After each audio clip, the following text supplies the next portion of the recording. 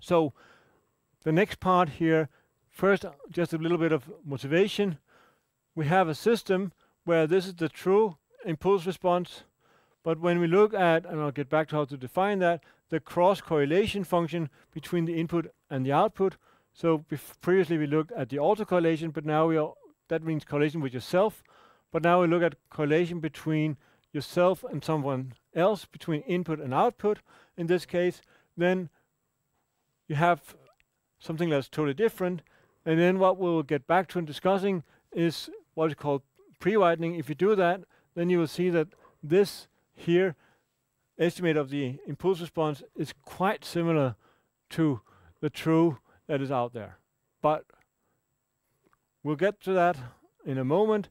At least it can help us doing that to identify what is the model structure.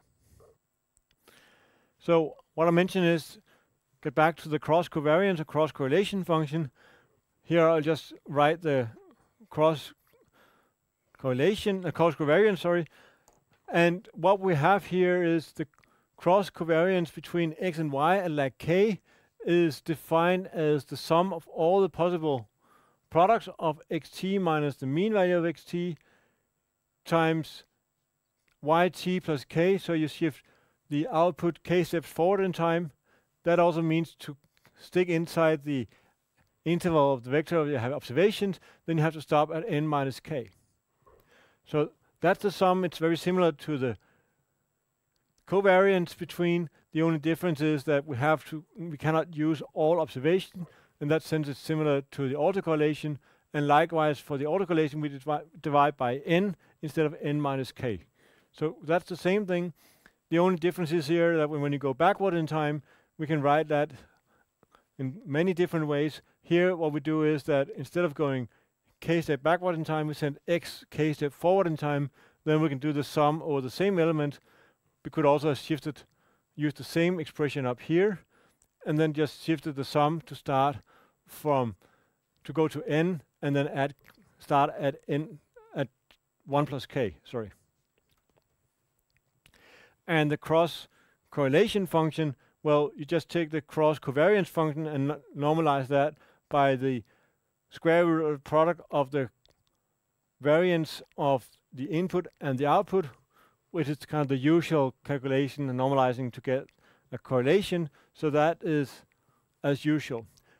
And also this here, if one of the signals is white noise, which means 0, then the estimated variance of the cross correlation function is 1 over n. So we get the same 2 divided by the square root of n as plus minus that as our uncertainty or standard error prediction interval in case there's no cross correlation. Now, if we have a system here with an input and an output, then we can have an impulse response here of the system that we want to identify. Now, the reason why we saw what we saw previously is that when you look at the autocorrelation or autocovariance of the output here at lag k, what you get is including the structure of the input. So if you have non-white inputs, then when you go through the system, you will have a color that comes from the color of your input, and you'll have part that comes from the actual system here. So if you look at the cross covariance between x and y at some lag, then for impulse response, you can also see that what you get is the weighted sum of the autocovariance of the input process as your output.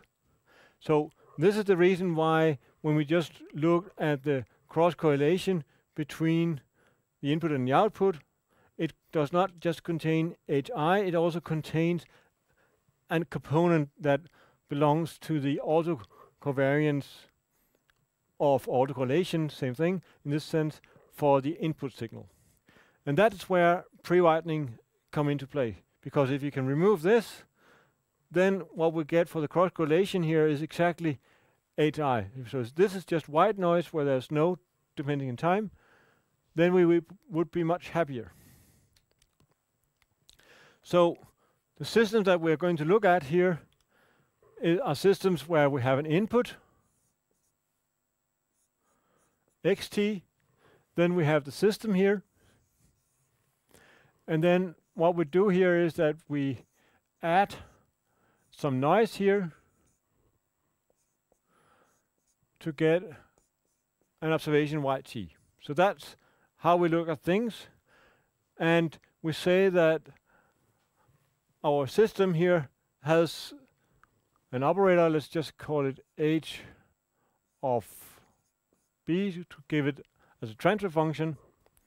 Then we can write it, as we've done up here, as an infinite sum of the previous inputs, also future inputs if it's non-causal, plus the structure that you get from the noisy input here.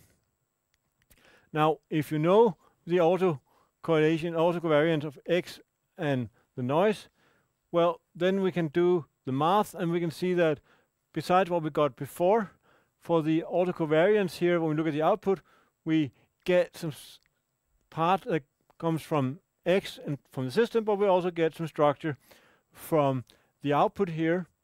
We got in a sum here, assuming that these two are independent. And if we look at just the cross covariance between x and y, then the noise here doesn't matter because of the independence. So that is the same as saying there's no feedback from n to x or from y to x, because then they'll no longer be independent. So how to estimate this parameters in this system? Well, what I've postulated earlier on is if you do pre-widening, that can help us do the trick. And the reason for that is, as I also mentioned before, when you look at the cross covariance here, it contains the autocovariance of the x here. So if we could get rid of this, we would be able to estimate the impulse response. So that means we want x to be white noise, because then we will get exactly what we're looking for. Now, how do we make x white? We use a model to help us do that. This is what we do. It's a 4-point recipe. Basically, the first thing you do is that you look at the input series here, and you try to model that. How can we make a model for the input series? Assume that we can make an ARMA-style model for that. Then we use that to pre-widen the input. That means basically what we have here are the residuals from your ARMA-style model. So alpha t is a white noise signal. Now what we do is that we take the same model here, and we use that to filter the output series here, and then we get some beta t's here, and then we estimate the impulse response by looking at the cross covariance between and cross correlation between alpha and beta. So that's the game, name of the game. I will show you a later example. First, just a very, very small example. So let's assume that the x here has an AR1 structure, and we fit an ARMA model to some data that we have here. Then we, in case of an AR1 structure, basically what we have to do the filtering is to say that we take x minus this estimated coefficient times the previous x that we have here. And then we do the same thing, take that coefficient, and then take the previous y. Then we have x and y filtered. And then we look at the autocorrelation of those two. And what we see is that the filtered x is indeed white noise. And the filtered y here has a nice exponential decay as what we wanted to have, or at least what was the true input into the system. And we can also see in the cross correlation here, there's nothing here in the negative lag, so it's a causal system. There's something like 0 that's expected. Same thing both places. And then you just have effectively just a scaling to get over here, because it's white noise. So in this case, we have the estimated impulse response here, and then below here we draw the full true values. And if you just look at the graphs, well, you see out here that the values are too large, but if you look at it here, you can easily see the exponential decay. That's sufficient in order to know which modern class to look for in order to estimate this.